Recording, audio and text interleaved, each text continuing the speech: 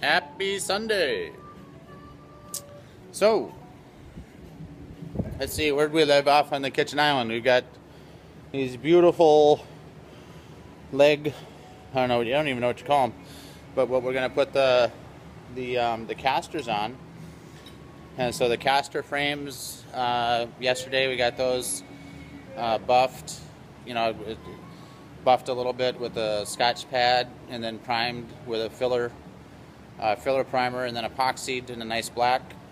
And so today we're going to take and grind the feet pads, the caster pads, and get those welded to the bottom of the table. And I've got some tricks on how I did that. Remember yesterday when we marked the center of the squares, and I said to make sure, we got a trick when we started with this, that there's the flat surface or the straight surface from where we cut it off the plate. Well, that's going to be important today as we actually mount the legs. I'll show you how I plan on getting a really nice straight surface that's uniform. We'll be using the centers that I marked on those squares, so stay tuned. Okay, so I promised a trick.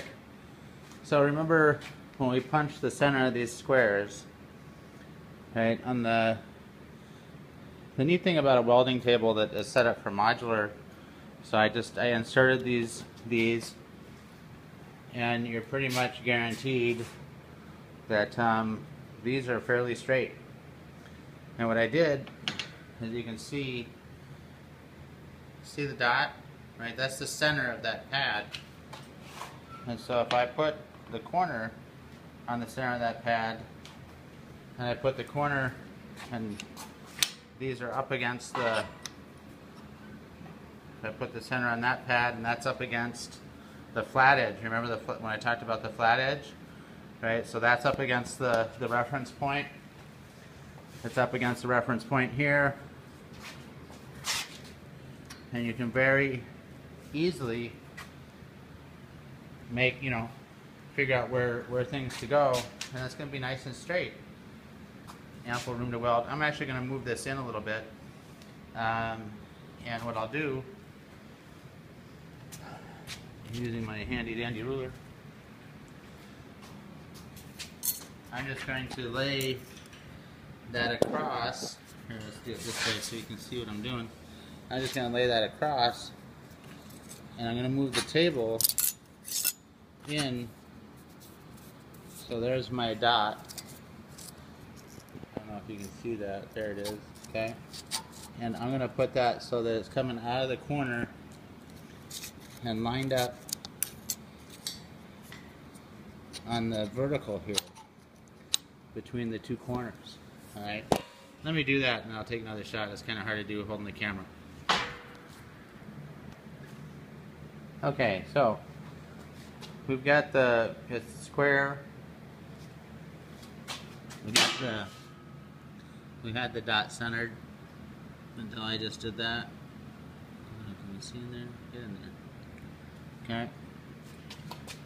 We've measured, and again, this doesn't need to be awesome exact, but this is good enough. So I measured the distance here, and so we'll tack all this down and do the other side, and then weld it up. So stay tuned. That's why we put the dot in the center. Alrighty. So here's an example of a couple passes on the leg there.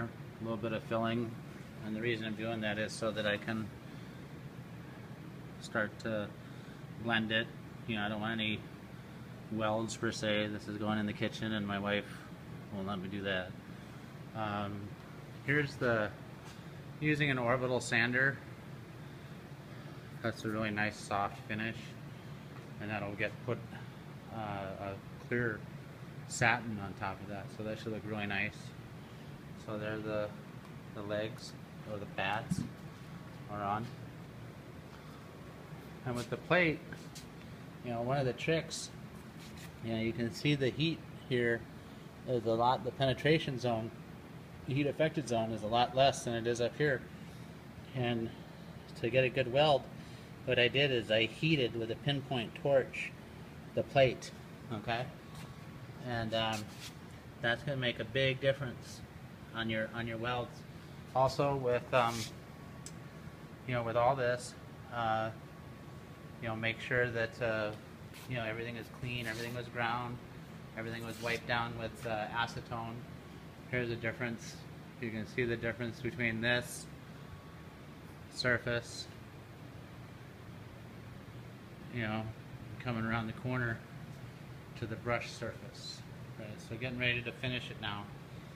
So lots of sanding and you know, the little bit of grinding on the inside, but there's the epoxy for the wood to rest on inside. That looks pretty good. So getting a lot closer, you know, making something for the kitchen. I guess it's the same as doing, you know, making nice customization for the bike. I could have done a better job here, you know, but most of these are pretty, they're pretty good. You know, I didn't want it to look, you know, like really, you know, perfect. I wanted it to, you know, be obvious that it was handmade.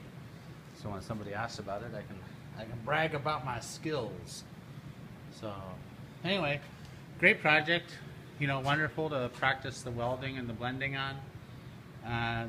And you know, I think you look at it once you look at the you know, they get the coasters on there with the butcher block. It's gonna look really sharp. So happy Sunday. Everybody's probably getting ready to watch the Super Bowl. Have a good time, and I'll talk to you next week. Bye, and thanks for watching.